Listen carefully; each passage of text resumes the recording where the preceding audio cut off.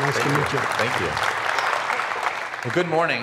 It's certainly an honor to be here. I'm really excited to share with you what I see and what a lot of people see as the future of reproduction. So as background, I'm a urologist focused on male reproduction. So I give sort of similar theme talks to a lot of my patients every day who are men. So every year I see thousands of men trying to become fathers. But these same themes also apply to women. And so for that reason, these really apply to all of humanity. And so let's get started. And I want to start by talking, before you talk about the future, where we are right now. So what is reproduction? And this is a nice cartoon depiction of that. So what we can see here is a female reproductive tract. We have the ovaries, fallopian tubes, and uterus. And so reproduction begins with ovulation, where an egg is released. That's the red circle there. And then the fallopian tube, hopefully it meets sperm. Fertilization occurs, then it goes through several rounds of cell division, becoming an embryo, and eventually forming a blastocyst, the most advanced form of the embryo, where it implants into the uterus. Let's see, and let's look at that in a little more detail here. So here's a video of that. So we can see at the bottom the sperm coming up, penetrating the zona pellucida, combining with the cytoplasm of the oocyte. The DNA will mix. You'll see the two pronuclei form, several rapid rounds of cell division. And this video is really remarkable because it's possible because of one of the most marvelous advances in all of medicine, all of science, the last 50 years, and that's in vitro fertilization. Taking those processes that we showed in the first slide and then being able to do those in a laboratory, in a dish. And this is the seminal publication for that achievement of in vitro fertilization by Patrick Stebto, Robert Edwards, published in The Lancet, one of the leading medical journals in all the world in 1978, so about 40 years ago. And certainly medicine appreciated it, but really, let's see here, we could advance. Really all of the world appreciated it as well. Thank you. And so you can see here the front page headlines all over the world. This is Louise Brown being born. And you can see here several years later with Dr. Edwards standing for a photo. And again, everybody recognized the magnificence of this discovery. And in 2010, the Nobel Prize was awarded. Is there maybe another one? You can see here Mary Edwards. This is Dr. Edwards' wife, accepting the award on his behalf. Unfortunately, he was ill at the time of presentation. But this has really been a remarkable achievement. And so for our patients, we think of IVF as sort of the ultimate form of technologies that we can offer our patients. Let's see. I could see what Dr. DeBray was going through here. Yeah, I don't know if maybe try a different one. So what do we need, though, for IVF? Well, during normal ovulation, a single egg is produced, or sometimes two, but for IVF, we need a lot more than that. We want a lot of shots on goal. So let's talk about some of the details involved in IVF and some of the barriers to wide adoption of it. So for IVF, we want several eggs so we can produce several embryos, so we can pick the best ones to ultimately generate a child. So one or two eggs is actually not enough. So we need to stimulate the ovary. To do that, we give powerful hormones to women. And you can see an ultrasound depiction of a stimulated ovary with all the different cysts representing follicles that have eggs in them. And so this is somewhat unpleasant. And ultimately, we have to retrieve these eggs. So this is a procedure that women go through. Under ultrasound guidance, a small needle is placed inside the ovary to actually retrieve, aspirate each of these individual eggs. Also somewhat unpleasant. And then ultimately what needs to happen is you have to bring sperm and eggs together in a dish. And so for IVF, we need tens of thousands, hundreds of thousands of sperm for each individual egg to be able to achieve fertilization and ultimately embryo development in a child. But another remarkable achievement then for reproductive medicine is ICSI, or intracytoplasmic sperm injection. So we'll see a video of that here. So we have a catheter holding an oocyte, and then we have a small needle with the sperm, maybe you can appreciate that inside, that's going to inject the single sperm into the egg. So for normal unassisted reproduction, we need millions of sperm to be able to achieve fertilization. But here, with modern technology, all we need is a single sperm. And so you can think about that, how remarkably we're lowering the barrier for reproduction. So this allows millions more infertile men to be able to become fathers. But for science, as we're going to learn in the next few minutes, it may be difficult to create millions of sperm. but I think we're actually pretty close to being able to create a single sperm, and now that's really all we need for reproduction. So this is data here from the United States. It's similar in most developed countries, but it shows basically the wide adoption of IVF. So we're looking at the number of IVF cycles and children conceived with IVF over the last 20 years. And it's increased threefold. So since that first publication in 1978, to date, it's estimated that about 6.5 million children have been conceived with IVF in the world, which is remarkable. In the United States today, about 1.5% of all births are conceived with IVF. And in other countries where IVF is federally funded, it's much higher. So countries like Denmark, Israel, up to 5 to 10% of all children conceived are done so by IVF. Really remarkable. And what this also tells us is that it's safe. Millions of children are born, and this is a safe process. But ultimately, there's two things that we need for IVF to work. We need gametes. We need sperm, and we need eggs. And unfortunately, not everybody has those. So obviously, as a reproductive urologist, every year I see hundreds of men that don't have sperm. And it's very devastating. Fortunately, for many of them, with modern techniques, we can obtain sperm in these men, but there's a lot more that we can't. And so there's different reasons for that. There can be congenital causes, something that they're born with, they can't produce sperm. There can also be acquired forms as well. So a poster child for this would be cancer therapies. Chemotherapy, radiation are remarkable for longevity, but obviously they can be devastating for reproduction. And so these same themes that I've talked about applying to men also apply to women as well. So there's women that don't have oocytes, they don't have eggs, something they're born with, something perhaps they've acquired through diseases or treatment. But who else doesn't have oocytes? Well, I don't have oocytes. I would guess most of the men in this room don't either, although we don't have to do a poll or a show of hands. But in the future, that may actually be possible. So let's talk about how we can do that. How can we generate gametes? I think we're actually a little bit closer than most people appreciate. So this is a nice diagram of how that potentially could work. So first, we're going to focus on the gray side. That's in vivo. That's what actually happens. So at the very top, we have an embryo. This is a blastocyst, and the blue circles, the blue portion, represents the inner cell mass. And these are the cells that are destined to become the fetus, the child, and ultimately us. So these cells are going to become all the cells in our body. And so when we're focusing specifically on gametes, we can kind of see the progression as they go through primordial germ cells and then several sperm precursors, spermatogonia, spermatocytes, spermatids, eventually spermatozoa, which are sperm, and obviously we can use that to be able to have a baby.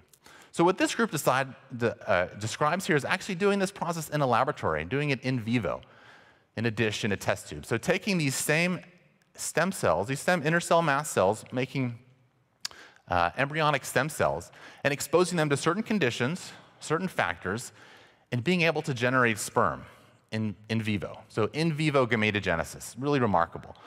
So does this work? Well, let's look at some of the proof of that. So this is a publication in Cell, one of the leading scientific journals that we have. And we can see is these are from embryonic stem cells. This group has generated sperm and then used that to fertilize eggs and generate mice. So on the left, we have male mice, and you can see they're normal and fertile. You can see them with their pups there. Also, these same embryonic stem cell-derived sperm generate female mice that are normal and fertile. You can see their pups here. And so not just focusing on the male side of things, so I don't seem biased as a urologist, here's the same experiment, but done with oocytes. So in vivo, or in vitro rather, derived oocytes, and then used to generate normal mice that are fertile. And this same process, to some extent, has happened in humans as well. So taking human embryonic stem cells, and these papers describe the factors, the conditions required to be able to generate sperm and eggs. But there's a problem with embryonic stem cells. So I remember maybe 15 or 20 years ago, there was enormous debate about their use. Obviously, for ethical reasons, a lot of political debate around that. And that's certainly part of it, but there's also, at least from a reproductive standpoint, a logistical issue with that as well. So if I don't have any sperm, but the only way to generate sperm requires embryos, that's a big problem for me, because if I don't have sperm, how can I generate an embryo? So we need some other ways around this issue. How else can we generate sperm if we can't use embryonic stem cells? Well, Shinya Yamanaka came up with a solution for that. Here's a seminal publication in 2006. So he described the creation of what are known as induced pluripotent stem cells, or IPS cells. So what he described is taking these differentiated somatic cells, so cells in our body, and being able to turn back the clock so that they become these pluripotent cells that could then be differentiated into anything else. So here the figure I've showed is him taking skin cells from the tail of a mouse and generating a mouse fetus. It's pretty amazing, taking skin cells and being able to turn that into essentially every other cell in an organism. And his group did a similar experiment, and people too. Obviously, for legal and ethical reasons, you can't do the exact same experiment, but he took skin cells and turned it into several other cells in the body: intestinal cells, neural cells, fat cells, cartilage. Amazing. And I'm not the only one that recognizes it. The Nobel Committee did as well in 2012. Here's him accepting his prize. So from seminal publication 2006, Nobel Prize 2012, that is a remarkably short period of time, especially for this award. And it just speaks to the revolutionary nature of this technique, of this technology. So with that, now I think we have all the elements in place to imagine one of the new forms of reproduction that we're going to see probably in a decade or so. So taking some skin cells, exposing them to certain conditions and factors, and being able to generate sperm and eggs, and then using those then to create a child. And again, who needs that? Well, we talked about infertile couples. There's many that don't have sperm, don't have eggs, so they would need that. But we also talked about another potential application. So for same-sex couples. So for me, I don't have any oocytes, but you can imagine taking skin cells from me and potentially being able to generate it. So remember from biology, women have two X chromosomes, men have an X and a Y chromosome. So I have all the genes in my body potentially to make oocytes. And I think it may actually be possible in the near term to actually take cells from a man and be able to generate eggs. And actually it works in chickens, interestingly. So you can take stem cells from a male chicken and create eggs, stem cells from a female chicken and create sperm. And so I think it's not too hard to imagine this working in mammals too. And some of the gene editing techniques that we're going to hear about later on in the day may make some of this even more possible. The other thing to keep in mind with this is that reproductive biologists are obviously interested in using these techniques to make gametes, to make sperm and eggs. But there's lots of other scientists that are interested in iPS cells and optimizing conditions as well to generate, for example, cardiomyocytes after heart attack, neurons after stroke, different neurodegenerative diseases, cartilage after sporting injuries, which I could certainly use. And so with this, as each of these different groups makes these rapid advances, the other groups in other fields can take advantage of this. And so this field is really moving at an exponential rate, and it's really exciting to follow. So now I want to shift gears a little bit and talk about some other new forms of reproduction. And this is a fascinating piece written by Jessie Hempel in Time magazine just last year. And she chronicles her brother's journey. So her brother Evan was born a girl, and early in life transitioned to become a man. Decided he wanted to become pregnant, so stopped his testosterone therapy. And you can see he was able to achieve. So here he is chest feeding his son. And this is really a remarkable story. And he's not the only, this is not the only instance of this. I think as we're learning more about transgender issues, we're seeing more and more of this. And it's really amazing. And I think it does represent another future of reproduction. Now, another thing that I guess we haven't sort of talked about, we've always assumed when we're talking about these new forms of reproduction, is that the mother is going to gestate. She's going to carry the children. But in the future, that may not be necessary, or may not be done at all, for a variety of reasons. So this is hot off the press. This is a publication out of Philadelphia, where they describe an ex vivo, completely laboratory-based technique for gestating here a lamb fetus. And what we can see here, comparing the left and the right panels, is the enormous growth of this fetus. You can see it's almost filling up this artificial womb. You can see the accumulation of wool. It's just amazing to think that what we used to think of as only possible inside the body can now be done outside the body. And so it's not hard to imagine then that we may have, from very start to finish, all of reproduction done in a laboratory. And this is really kind of turning the concept of parenting, I think, on its heads a little bit. And so that then leads to kind of the final concept and some of the legal and ethical concepts surrounding all these new techniques. In vitro gametogenesis. So this is an excellent article just published last month from the New York Times, looking at some of these scenarios and some of the things that we're going to have to think about as these technologies come online in the next decade or so. So one interesting piece that they describe is something known as the Brad Pitt scenario. That's sort of a fun name, but what this imagines is that you can actually take skin cells that are left behind maybe in a hotel room. I don't know, for out-of-town guests, reading this made me a little bit nervous. And you could take those skin cells and actually generate sperm and then use that to conceive a child. So with that, then what is the obligation for the person that gave those cells? Is there an ethical obligation? Is there a legal obligation, a financial obligation? I think it's actually a little bit uncertain what to do with that.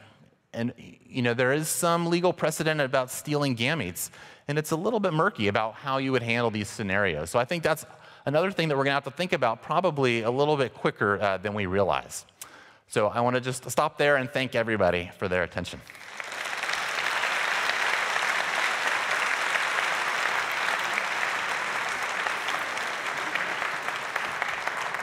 So, Michael, that was exactly what I wanted to get across.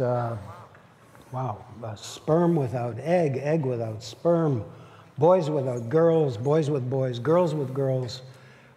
Brave new world. Well, yeah, and families that might be composed or are already composed of the sperm donor, the egg donor, and the carrier. Mm-hmm. So we have 3 parents now. Yeah. Yeah. Or you could even imagine one parent. I could give a sperm sample, my skin could give the eggs, and I could become a parent all by myself. Wow. What would you call that? I remember a country western song once. It just comes to mind. The refrain was, "And I'm my own grandpa." Thanks very much, Michael. That was fascinating. A pleasure. Thank you.